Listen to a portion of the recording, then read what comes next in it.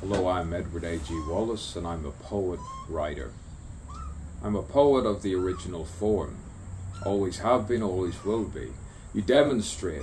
You don't need to be that particular person who worsens as he's trying to be pragmatic and formal. Sometimes you need to be informal and formal and formal and formal at the same time and demonstrate education while you're on the flow. Don't try to patronize people, condescend, talk down. Don't try to lend too many hands at once. Sometimes I'm a bumbling, fumbling fool who plays too much with his willy. But then again, I'm a silly Billy. I don't know where I am sometimes. But then let us start. Let us be high. Let us not sigh. Let us fly to that ascended height. Find the flight where you can stay, then that equilibrium. The equal heart, equal measure. Boy, for your pleasure where every single thing within your heart combines with the brain as it should, and it never parts. You just find the sum, connected all through, connected. You reflect it. You never deflect any form of digression which seems to... What am I saying? I think I'm being abstract, surreal, thinking for myself, philosophically speaking, ponderous. Sometimes you need to be derivative of the metaphors and similes that are similar to my own mind. Sometimes you find something interrupted. You need to talk to yourself. Speak for yourself. Know who you are.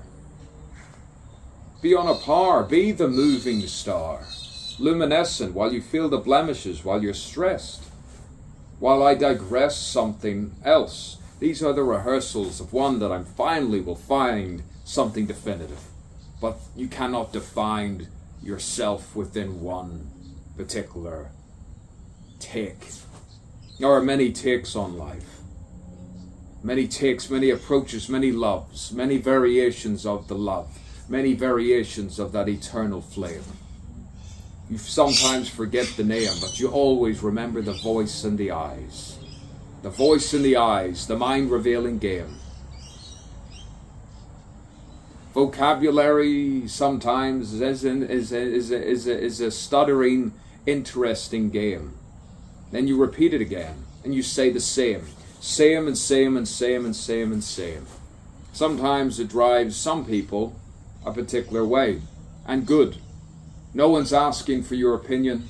No one's asking for your onion. No one knows, no one wants, and no one flows if you do not saunter about.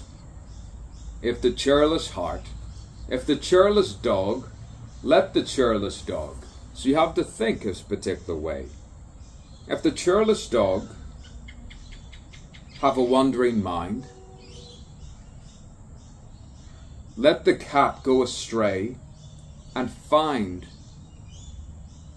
And then you pause again and say, no, rewrite it again. If the chairless this, if this happened, what's chairless? If the dog be this and be that. Just to show that you are not flat. That you are luminous in your own way. Rehearsals for the art form. Rehearsals for the art form. Of being an actual, genuine, true poet who's consistent and does not flatter to deceive. And retrieves everything back. Absorbs like a sieve. Like a sieve. Like in sonnet, was it 237? Have I gone that far? Yes. No, yes. That's right. No, like sonnet 317. I, a sieve. I, many multiple meanings. Yes, multiple meanings, multiple meanings. How intolerant some people are of abstract thinking. Individualism within the collective malevolence. Sometimes you have to just be quietly benevolent and smile. Never trust generic political what's the word? Evil?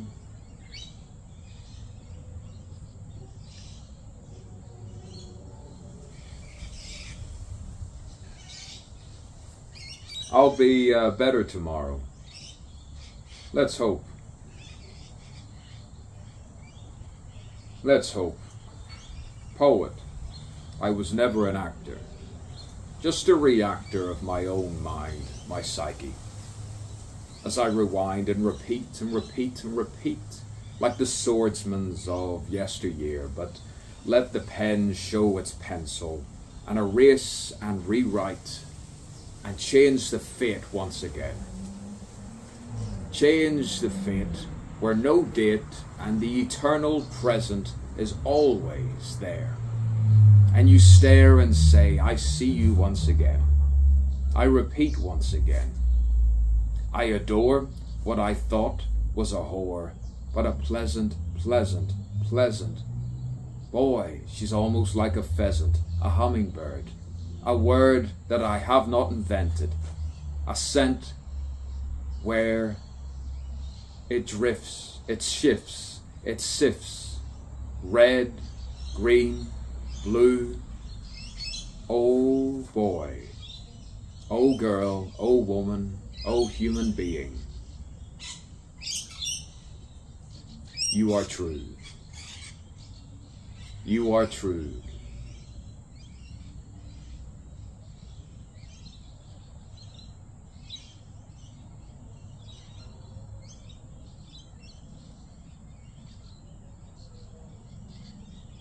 And then you put it down, word form.